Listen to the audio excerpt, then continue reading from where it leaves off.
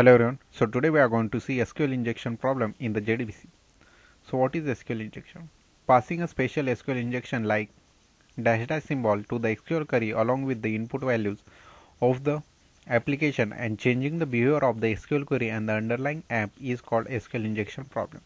Hackers uses this technique to hack the account without knowing the username and password. So let us see one of the example. So I have written here JDBC code. Before that, here I have created one table. Here we can see select star from Insta. Then here username as Randy and password as Randy. And username second record has Sandy.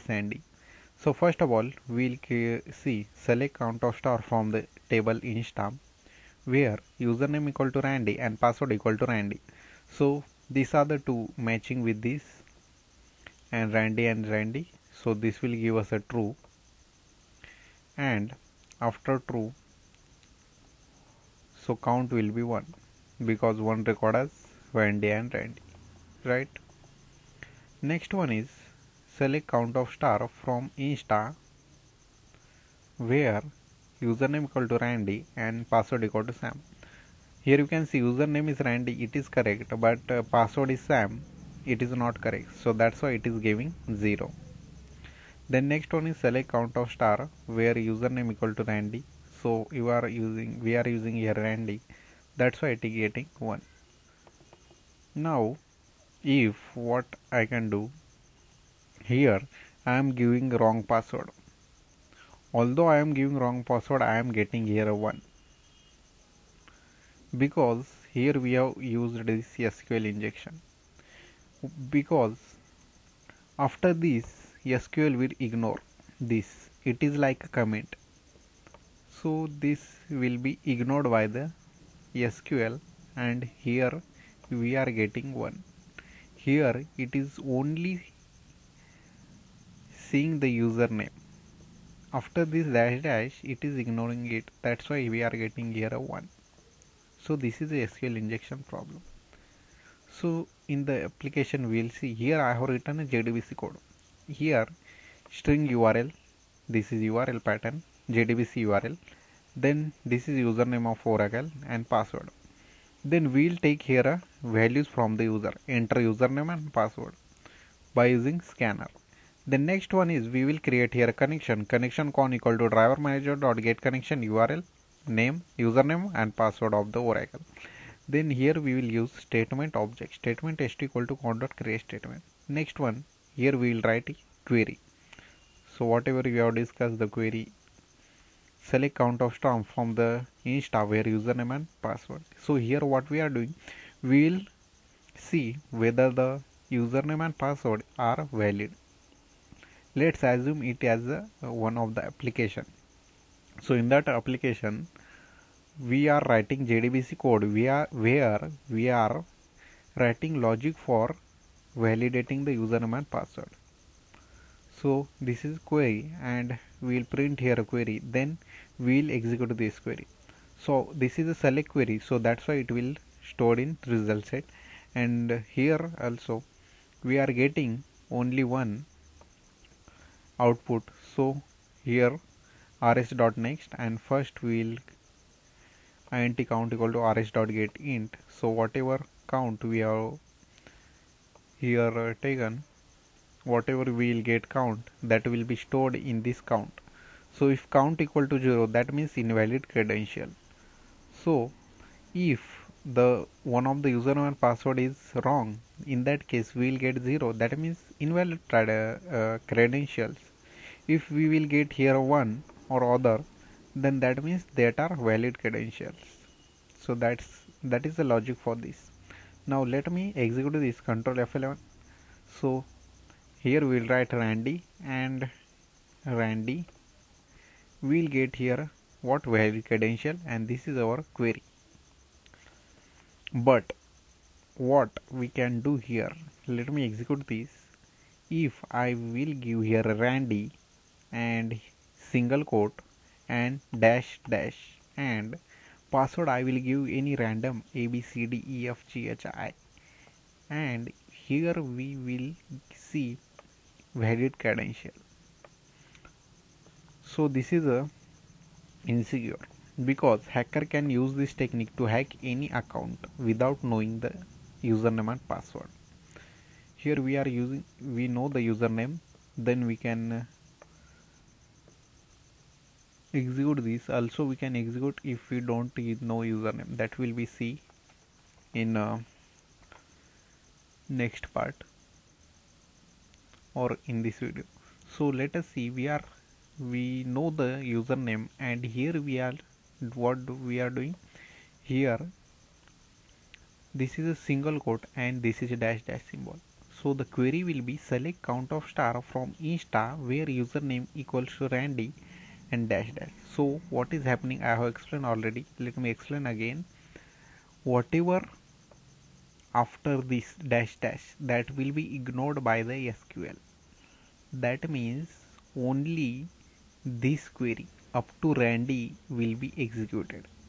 And as we have seen, there is one record with the username randy that will give 1. That's why we are getting valid credential.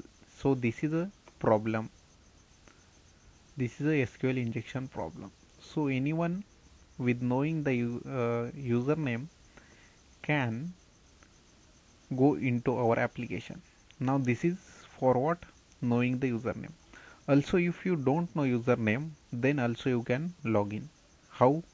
So let me execute this control F11, and at the place of username, I don't know the username, I will give this, copy this and paste here, and password I will give anything A B C D E F, and here we go, valid credential.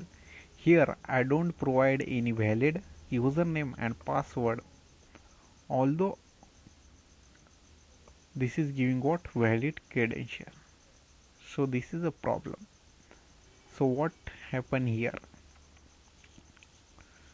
Select count of star from the insta where.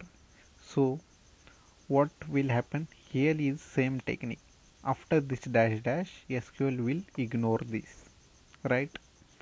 And SQL only execute this query. Select count of star from insta where username and or, right? So then first it will see username. So there is no username with XYZ in our table, but we are having here or. So it will check another condition. But here we are having what? 1 equal to 1. So that will give us what? True. And it will give us what? False. FALSE. And here we are having or operator. Or means any one of is true, that will give us a true. So that's why it will execute the query and we will get a count as 2, because we will get here a true. Here we can go, and I have executed the exact query and we are getting a 2, because we will get here a true 1 equal to 1, and this will be ignored by SQL and we will get a 2, because select count of star from insta where here it will be true and it will give us a true. So that's why hackers can use this technique to hack the account without knowing the username and password, or both. So both we have seen. If you know the username, also you can log in. If you don't know username and password, also you can log in. So how can we solve this issue? You can solve this issue by simply using the prepare statement object. Here what we are using, here we are using simple statement, but let's see, it will not work with the, we will not get this problem with the prepare statement. So let me use here prepare statement. So for that we'll create here object prepared, control space, prepare statement ps equals to what? Con dot prepare statement, and here we have to write a query. So let me copy this query, copy this, and here we will go. So in the place of password we will modify here with the question mark, question mark and password equals to question mark. This is what.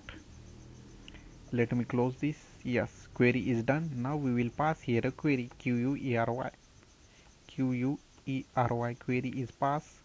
Now let me execute this. For executing, result set, copy this,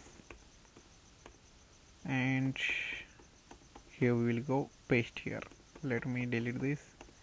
ps.execute query, it will give us result set, and here we will print the query, whatever query has.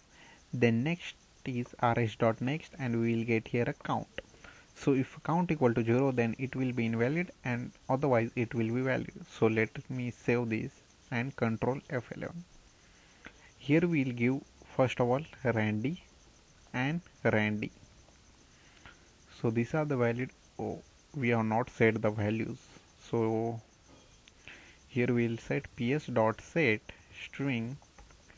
At one position we will pass as what? Name, whatever user taken. ps.set string 2, and here we will pass what? Password.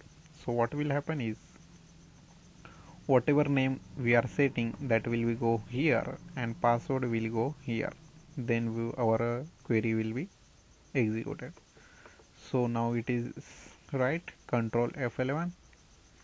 Let us see username, valid username Randy and valid password Randy. We will get here a valid credential. It is right. Now let us see whether here SQL injection problem is there or not. So we will use here Randy, and any password we will try to give. So let me go here, Control F11. If I want here username as Randy, and here we will save Sam, and here we get invalid credential. That means here we are not getting the SQL injection problem. So this first we have seen. Now next one we will see by this example. Let me copy this and go to the Eclipse. Control F11. Let's execute this. Paste here, and password anything ABCDEFGH, and invalid, we will get invalid. Yes, we are getting invalid credentials. So to solve this SQL injection problem, we should use what? Prepare statement object instead of simple statement. In the simple statement, the hackers can use this technique to hack the account without knowing username and password. So you must, if you are using JDBC in your application, you must use prepare statement instead of statement. So this is a SQL injection problem, and how can we solve that?